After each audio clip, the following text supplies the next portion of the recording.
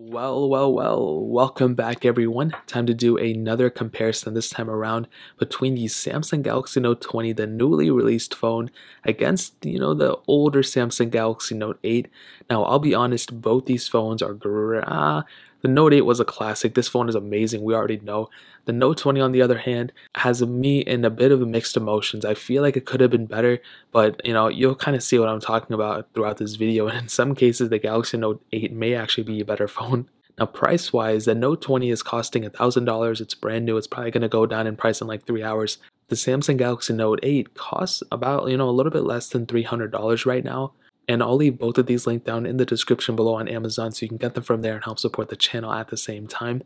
Now, starting off with the Galaxy Note 8's panel, it has a 6.3-inch Super AMOLED display, and it's a 1440p panel. It's a really good looking panel still. I was messing with it today. I was just messing with the whole entire phone, and it still feels like a very good phone. There's really nothing wrong with it in terms of the display. It curves to the sides, which is really nice. I actually kind of like that. The Note 20's display is a completely flat display, so keep that in mind. It isn't like a curved display like the Samsung Galaxy Note 8.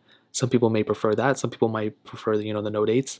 But the panel itself looks really good. You have a little bit of bezel on the bottom and a little bit of bezel up top. Now, it's a bigger bezel than what we're used to nowadays, especially compared to the Note 20 or the OnePlus 8s or something. But I'll be honest, it's really not that big of a deal. It gives your finger something to hold on to, you know what I mean?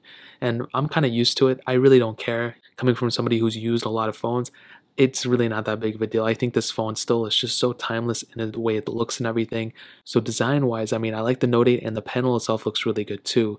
Whereas on the Samsung Galaxy Note 20, we already know it's gonna be a good looking display. At least the way it looks, it has a 6.7-inch Super AMOLED Plus display, and it's a good panel. It's 1080p, and that's pretty much all it's going for, man. Like, it's a good panel. It has a hole punch display, and I hit on it a lot yesterday. I hit on it the day before. I don't want to sound too crazy, but like, I feel like Samsung could have done better. The Note 8's panel is actually pretty good. It still holds the test of time. It's still pretty good. But the Note 20, it's the mixture of the back and the front when you're holding it.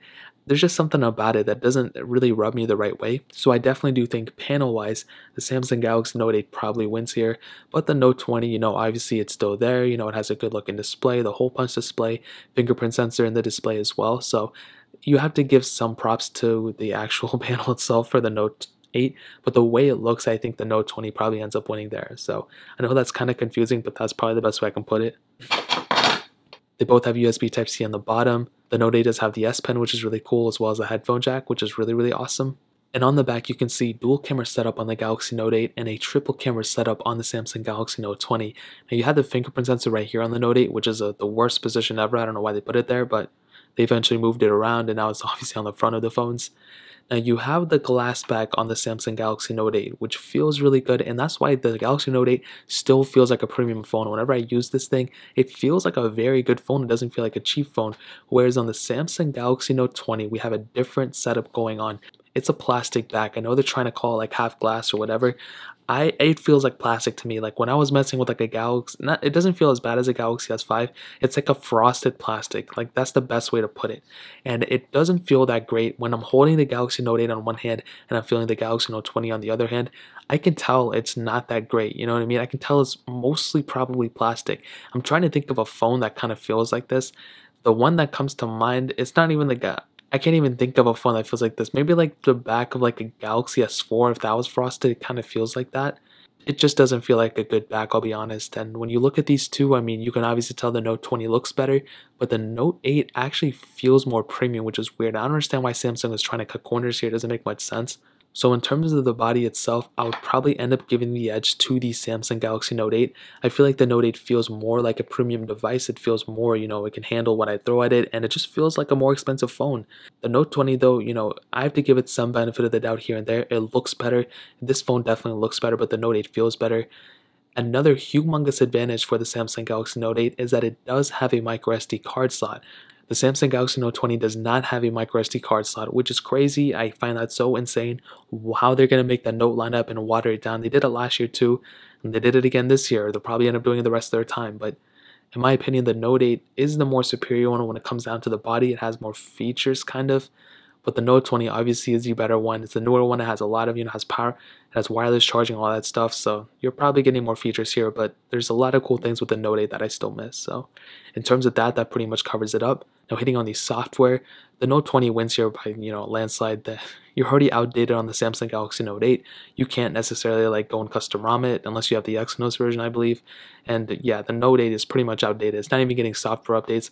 It might be getting security updates here and there, but still you're pretty much outdated. Whereas on the Samsung Galaxy Note 20, you're just getting started with updates, which is a huge thing. Both are running One UI, which is not my favorite version of Android, but you do have that really cool capability of having those extra software updates for a very long time on the Note 20. We're getting an extra year of software, so we're getting 3 full versions of Android on here. So you can pick up this phone now, the Note 20, and be set for a while. Whereas if you pick up the Galaxy Note 8, you're going to be kind of missing out on a lot of different cool features that are going to be happening with these next versions of Android. So kind of keep that to yourself. So kind of figure that out and, kind of make a decision based off that. But in terms of software, the Note 20 definitely wins.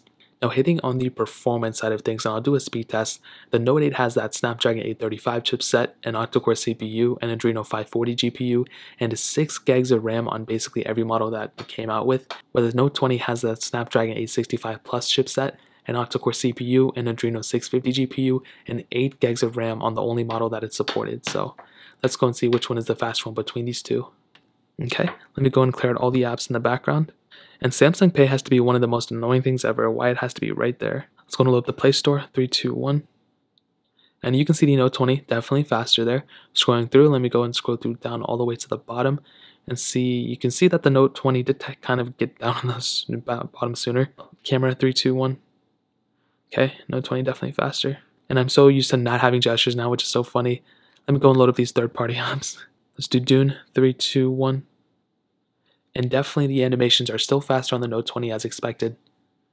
And that one was pretty close. I actually kind of looked away for a second. I'm not really too sure which one was faster there. Snake versus Blocks, 3, 2, 1.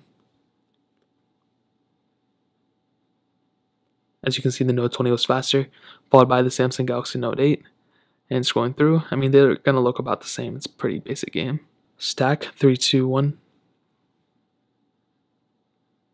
Okay, looks like the Note 20 I think would have been faster. We kind of got stuck there a little bit and the volume just really threw me off. We can do Temple Run 3, 2, 1. This is the original one. Hopefully I don't have to restart any game on here. And I do have to restart it on the Note 20, so let's go and redo this one. Temple Run again, 3, 2, 1.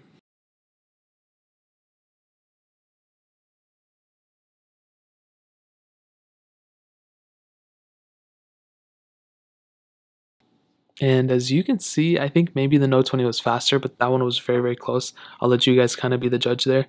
I'm going to go and turn out the volume here because it's mad annoying. Okay, or whatever. We'll just let that one slide. We can do stack. 3, 2, 1. And yeah, Note 20 definitely just was able to load that up super fast.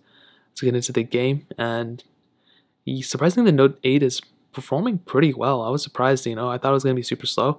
It's not really the case. It does a pretty good job at it. Fruit Ninja, 3, 2, 1. And still the animations, like I said before, are noticeably faster on the Samsung Galaxy Note 20. And the Note 8 eventually got into it, but definitely the Note 20 Ultra, or the Note 20, sorry, did a really good job in terms of the performance right here. Crossy Road, 3, 2, 1. And a couple different pop-ups here. Let's go ahead and try to get both at the same time. 3, 2, 1. Okay, I screwed this one up. Okay, we'll just not do that one. Facebook, 3, 2, 1. Okay, some different pop-ups on both.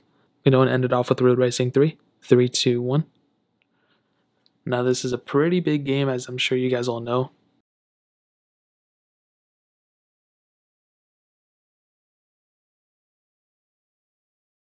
And the Note 20 was able to get into it faster. The Note 8 taking its time, but eventually got into it too.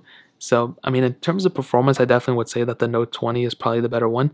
Let's go ahead and get into some RAM management real quick. We go back into the beginning. So Play Store. Okay, both were able to keep that in the background. Going back in the beginning again. Let's forget the camera. Let's do Dune. And both were able to keep that in the background as well, which is good. Going back in the beginning with, do Snake versus Blocks. Okay, both of them were able to keep that in the background as well. Let's go back in the beginning again. Temple Run. Okay, both are doing good. Let's do one more. Do Stack. And yeah, both are doing pretty good, but I think ultimately the Note 20 would probably be the better performing phone between both of these for sure. So in terms of performance, that pretty much covers it up. Now let's go ahead and hit on the cameras. Like I said before, Note 20 has a triple camera setup. Note 20 has a dual camera setup, and on the Note 20 you have a 12 megapixel wide angle lens and then a 12 megapixel telephoto lens, or on the Note 20 you have a 12 megapixel wide, 64 megapixel telephoto, and then a 12 megapixel ultra wide sensor. Now in terms of the camera, the photos on the Note 8, like I've stated a billion times before, are going to look good. You're not going to feel like you have an outdated camera for the most part. The only downside is that you may start to feel like, you wish you had an ultra wide sensor. You can do 4K at 30 on here, but you cannot do 4K at 60, which is another reason why some people may not prefer this phone. But I think it's a good looking phone. I think you can take some really decent photos at it. You have some good features and everything, but you don't have any crazy ones like you do on even like a Galaxy Note 9. I feel like the Note 9 did a really good job with the more recent updates and the camera UI. And for some reason this one crashes, you guys saw.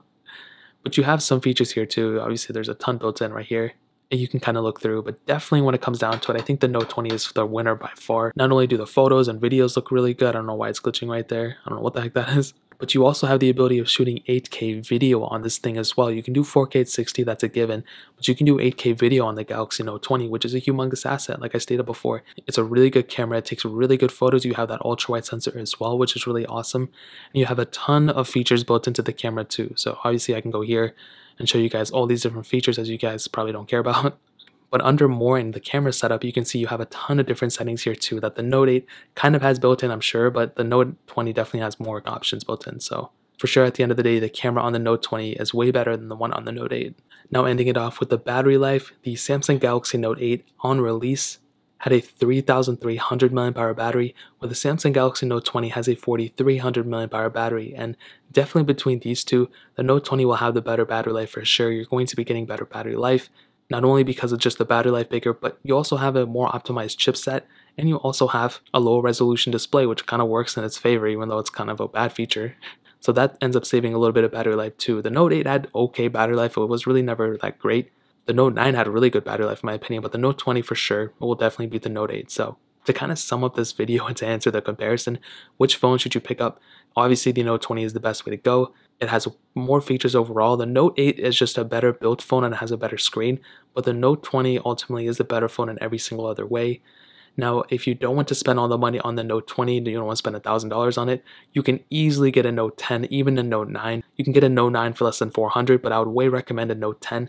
That thing is pretty much almost a brand new phone, and you're getting an extra year of software updates on that one as well. So I would highly recommend picking up a Note 10 or a Note 10 Plus, which will be far cheaper than a Samsung Galaxy Note 20 right now. So that's really pretty much it. All those will be linked down below. If you guys have any questions or anything, let me know in the comment section below.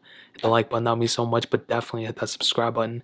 Every single subscriber that we get really does count, so it means so much if you guys could hit that. Also check out the other links down in the description as well. My Twitter, my Instagram, my second channel. More importantly than everything else, I love every single one of you guys. Hopefully I'll catch you guys in the next video. Peace out till then.